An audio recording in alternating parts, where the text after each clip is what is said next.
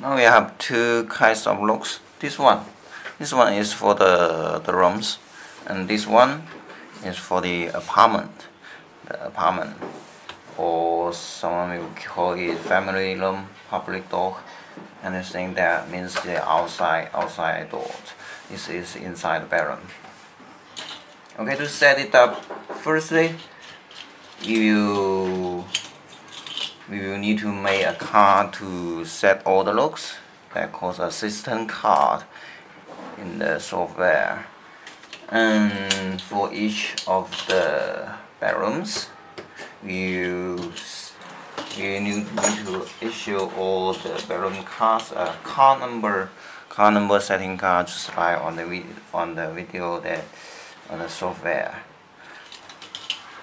So on this video, I will show you how to set up a public door or a family room door and this small door. So for the small doors, the setup will be select the system card 3 times. Select the room number card. I will set it to 101C. Okay.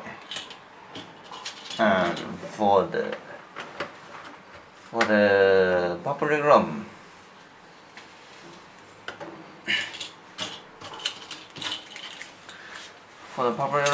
it is slightly there is a difference.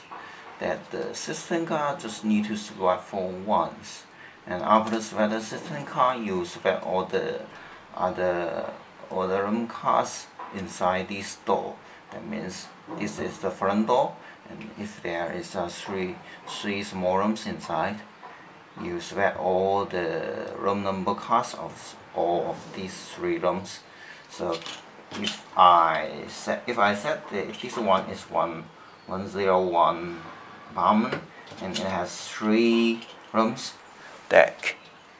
Let's say it's 101A, 101B, 101C. So I will need to select this system card and then add 101A, 101B, 101C. Then also need a clock card. We just set up here. Okay. So it will be all set now.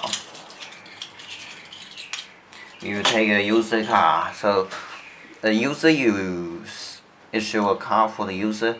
Let's say this is 101C. It takes the user card to unlock the store. So, okay. And this 101C user can also unlock this door, the front door. But if I take another room, let's say this one is 201C from another apartment 201, and let's see.